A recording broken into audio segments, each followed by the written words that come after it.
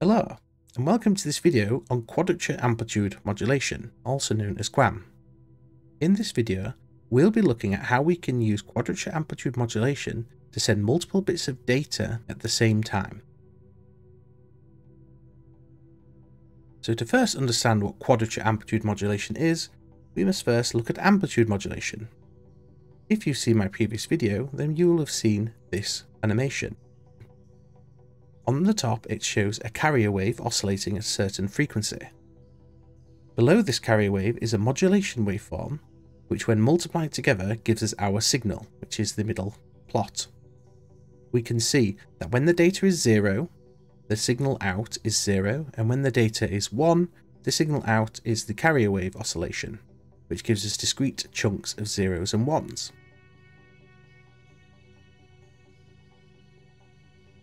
On the receiving end, we see that we get a signal, which we then can do something called product demodulation. Product demodulation is when we multiply the signal by a sinusoidal waveform the same frequency as the original carrier wave. Once we filter out the high frequency components, what we're left with is something that resembles our original modulation waveform very closely. And the mathematics of amplitude modulation goes like this.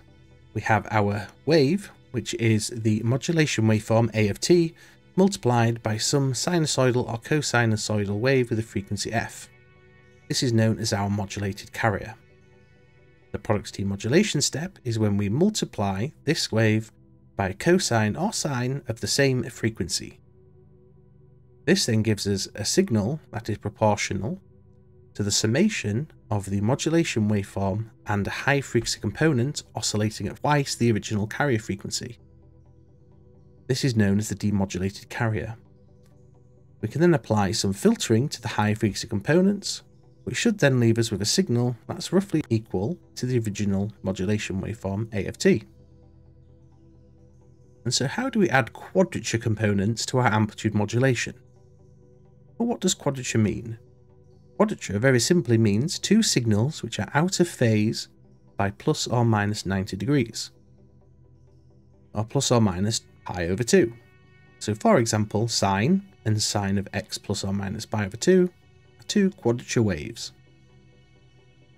Likewise, cosine and cosine plus or minus pi by 2 is also a quadrature signal.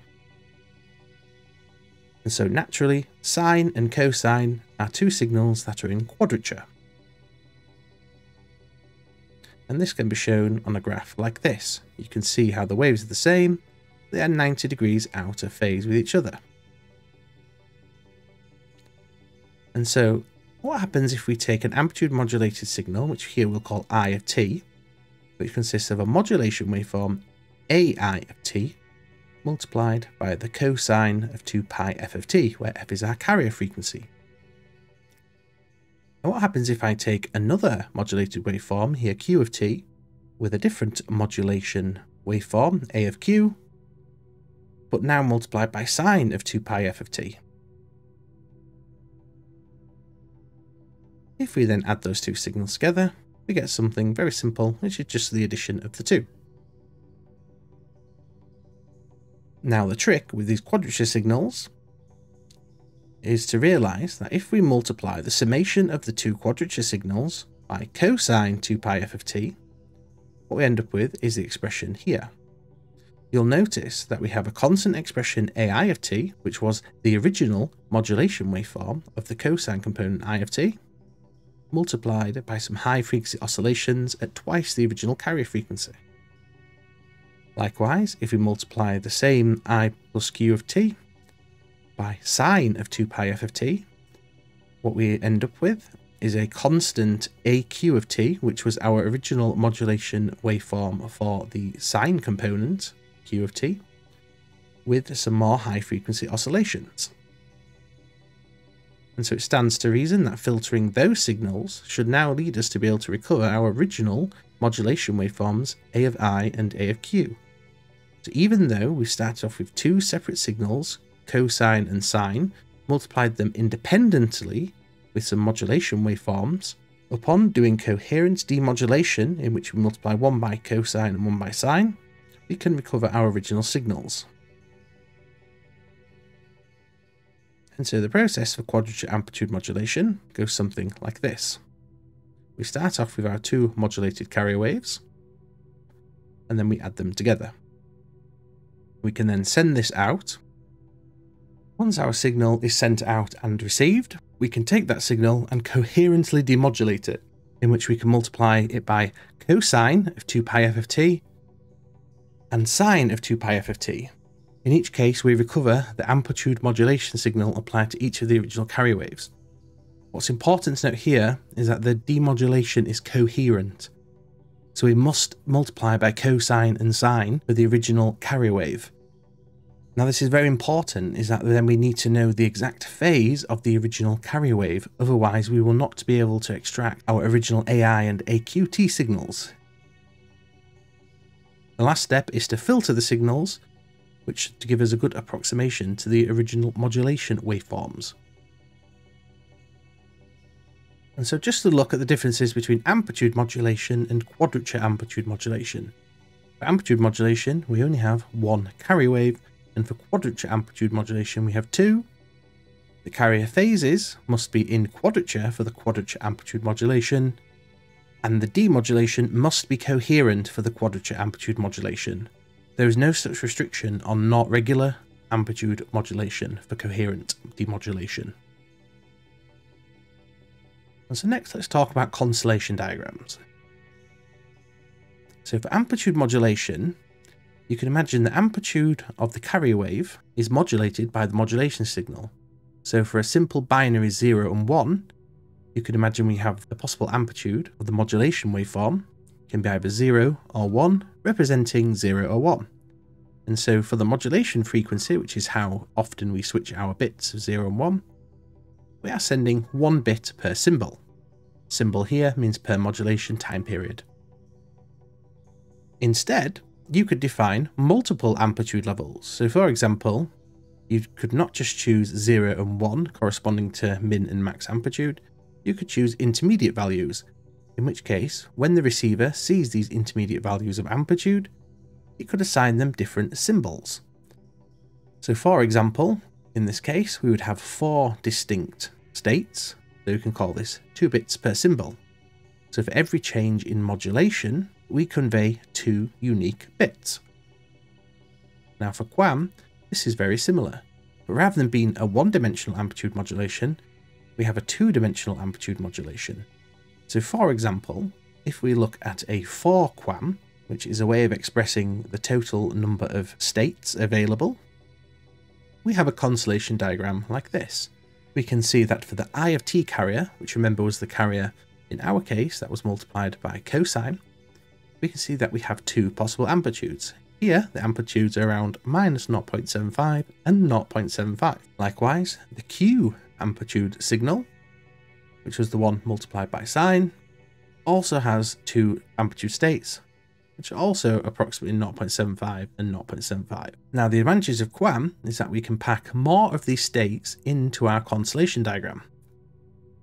So rather than just having 2 bits per symbol, we could move to some higher level QAM, such as 16 QAM. In this case, it's possible to fit 4 bits per symbol. So you can see here, we have a total 16 states available. So for the I of t channel, we can see we have 4 states around -0.75, -0.25, 0.25, and 0.75. Likewise for the QT channel, we also have those available states. So by choosing unique combinations of the amplitude of I of t and Q of t, we can select different symbols, which will give us 4 bits per symbol. Lastly, we can fit even more of these onto our constellation diagram by going to higher levels of QAM such as 256, in which case we have a total of 16 amplitude states for both the I and Q of t channels. For this particular system, we would be sending 8 bits per symbol.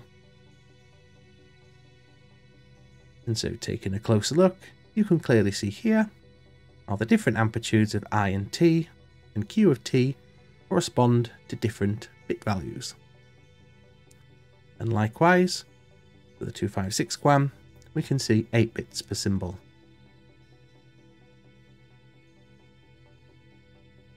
Now let's have a look how we would send this information. So imagine you have a bit string like this that represents some data you wish to send. And then for 4 different types of modulation, so simple amplitude modulation, a 4 QAM, 16 QAM, and 256 QAM. At some period of time, we'll be switching our state depending on the data to send, which will be known as our modulation period. And so for simple amplitude modulation, we simply have to look whether the bit is 0 or 1, and then change the amplitude accordingly. For a 4 QAM, what we have is 4 possible states, because we have 2 bits per symbol. Depending on the state, we'll change the values of I of t and q of t. Likewise for 16 QAM, we have more symbols which we can send, and so the amplitude states of both I and t of q of t will be different. And the same for 256 QAM, this time we have 8 bits per symbol. And you'll notice that within the same period of time, we can send more information with the higher levels of QAM. So this entire bit string here can be sent in just 3 of our modulation periods using a 256 QAM, but requires 6 modulation periods using a 16 QAM, 12 using a 4 QAM, and 24 using amplitude modulation. So let's look at a more interesting example. So what I have here is an animation showing a 4 QAM system. On the top left, we have the 2 independent carrier waves, which have been modulated. So these are our modulated carrier waves, our I of t and our q of t signals, which have been multiplied by cosine and sine respectively. The next graph on the left is the summation of these 2. You can see it just looks like quite a random assortment of sine and cosine. The 2 plots below that are the interesting parts. So here is where we perform the coherent demodulation. On the left we multiply by cosine, on the right we multiply by sine. And then, after just a simple filter operation to filter out the frequencies at twice the carrier frequency, we can see that we end up recovering a signal at the bottom. These signals are the I and Q modulation amplitudes, which you can see on the right we are tracking. So you see here, we're currently looking at the bit 0, 1, which has now switched to 0, 0. 0, 0 is achieved with an IT amplitude of minus 0.75 and a QT amplitude of minus 0.75, which you could just see. We now switch over to another bit, which you can see now 1, 0.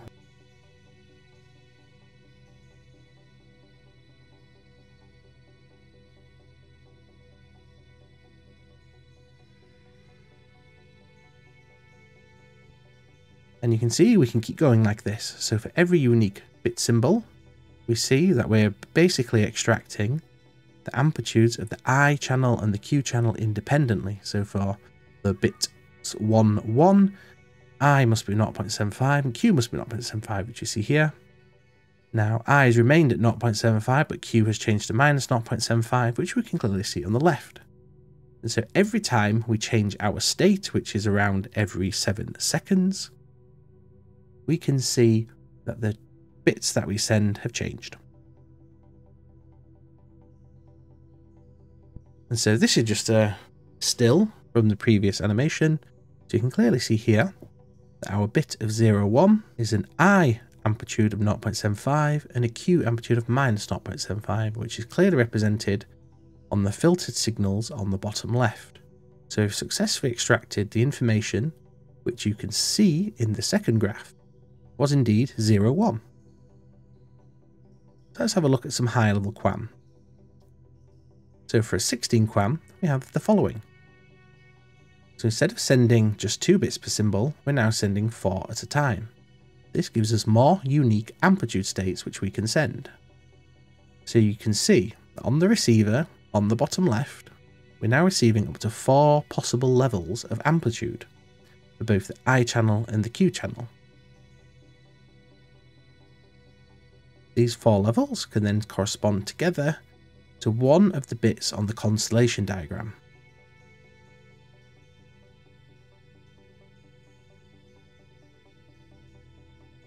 we're modulating at the same 7-second period, which we were before. Now we're sending 4 bits at a time instead of 2. And so this data will be sent twice as quick as before. And so before, where it took around 130 seconds, this should be done in around 65 seconds. So we should be coming up to one of our last bits now. And we can see we're done. So the last bit to send was 0111, which is an I amplitude of 0.75 and a Q amplitude of minus 0.25, which we can clearly see on the bottom left. Now let's take a look at an even higher level of QAM, 64 QAM. So here, we're sending 6 bits at a time. So you can see the first bit comes in, that corresponds to an I and a Q amplitude, which we can see that on the bottom left, where we filtered out our coherently demodulated signal, we can indeed recover those amplitudes and extract those bits. And now, because we're sending 6 bits per symbol instead of 4 bits per symbol, we should finish sending all of our data quicker than we did when we were sending 4 bits per symbol. So previously it took around 63 seconds to send all our data when sending 4 bits per symbol. With the 64 QAM, we send all our data in just 42 seconds. So it's the same modulation frequency, the same modulation period, but we're sending more information per modulation using many more levels of amplitude on the I and Q channel. And it's important to know here, if we had a lot of noise in our signal, the little red X that follows around the filtered amplitude states would not be so well defined. They would tend to jiggle about on their spot. And depending on how much they jiggle on the spot, will determine how close we can put our values in the constellation diagram. If the values are too close, then we could misinterpret some simply because of random noise. And so just to still from the previous 64 QAM, we can see that our original signal was 010100, which is an I amplitude of around 0.1 and a Q amplitude of around minus 0.3, which you can see is being picked up by the filtered signals on the bottom left.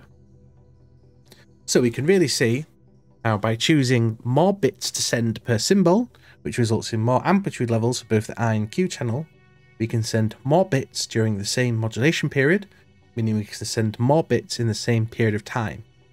So whereas simple amplitude modulation would require us to send our zeros and ones faster, which would require us to have a higher frequency carrier wave in order to handle the higher frequency modulation wave, QAM does something different by changing the number of amplitude levels of 2 quadrature signals in order to send more data. So it has clear advantages in terms of the ability to send data on lower frequency carrier waves. And so let's just talk about filtering. Let's say we have a quadrature amplitude modulated signal consisting of 2 independent waves. So here we have our I channel and our Q channel, and here we're modulating at 7 Hz. Let's say we have another independently modulated QAM signal. So here an I2 and a Q2 signal, independently modulated by an A2 and a B2, but this time at 14 Hz. And finally, we have a third independently modulated quadrature amplitude modulated signal, I3, which has a carrier frequency of 21 Hz. So the Fourier transform for these 3 signals is given as follows. So you can see here that the modulation signals A and B is information in the frequency space located around the carrier frequencies of 7, 14 and 21. And we can see there is some overlap between the two. So where are the information for the A and B signals on the 7 Hz in red, you can see how that overlaps with some of the A and B signal on the 14 Hz in blue, and likewise for green. But just like amplitude modulation, if you saw my last video, you would have seen that it was no problem to use different carrier frequencies, modulate these independently, because our demodulation process always successfully extracted the amplitude modulated signal. Well, the same goes for QAM. So let's have a look. If we add all these signals together, we end up with our signal out. Now I won't write the math for this because it's a very long equation. But imagine we take our total signal out and multiply it by cosine and sine, both at 7 Hz, cosine and sine both at 14 Hz, and cosine and sine at 21 Hz. We can then use the same low-pass filter and all of this data, and yet what we find is that we're able to extract the individual modulation signals that were applied to the signals before, independent of their carrier frequency. So we can still recover both the cosine and sine components A and B for each of the individual frequency components that we sent out. Let's take a further look at this to hopefully make it more clear. So on the left we have our unfiltered signals, on the right we have our filtered signals. What we're going to do is we're going to multiply everything on here by cosine of 2 pi f of t, and we'll be changing our frequency. So on the left here, you can see that our unfiltered signals multiplied by cosine result in some crazy looking signals. Likewise, the total signal in white also starts to look crazy. But the main thing to watch for is the Fourier transform on the bottom. You see that as we increase the frequency of the cosine that we multiply our signals with, we start to separate out our frequency components in the Fourier space. And so when we approach 7 Hz, what you'll see is that the signal in red is now centered around 0 Hz. This means that we can extract our original information, so our original modulation wave, from this signal by the simple use of filtering. So let's take a look again. Now watch the blue curve on the bottom left, which is our Fourier transform for the 14 Hz signal. As we times this by cosine of 14 Hz, you'll see that the filtered signal on the right in white, when it hits 14 Hz, will be a recovered modulation wave. There. And then this can continue all the way up to 21 Hz, in which we'll extract the modulation wave, which was applied to our green 21 Hz signal. Perhaps if we look here, you'll see more clearly that when we multiply our curves by a cosine wave at 7 Hz, our frequency spectrum on the bottom has shifted everything that is not at 7 Hz to higher frequencies. And the 7 Hz has been shifted towards 0 Hz. And so our original modulation signal is now centered around 0 Hz. And so a simple filter, which is shown on the right, can then extract a signal which is predominantly composed of our original modulated signal that was applied to the 7 Hz carrier. This filtered signal in white above is then the original signal that was sent out, which you can see in red on the top right. And so we get a very good way in which we can extract the signal, even though we combined 2 different quadrature waves at the same frequency, and then 3 of those together at different frequencies. It's still possible to use quadrature amplitude modulation on each of these subcarriers. We can do the same for the 14 Hz, in which case we recover the blue curve. So on the top right, you can see the blue modulation signal, which matches the white signal on the right. And likewise for the 21 Hz, we recover the green signal on the top right and just blow it in white. So this is really useful because you can see that we can have independently modulated carrier waves, which increase the amount of bits we can send per modulation time.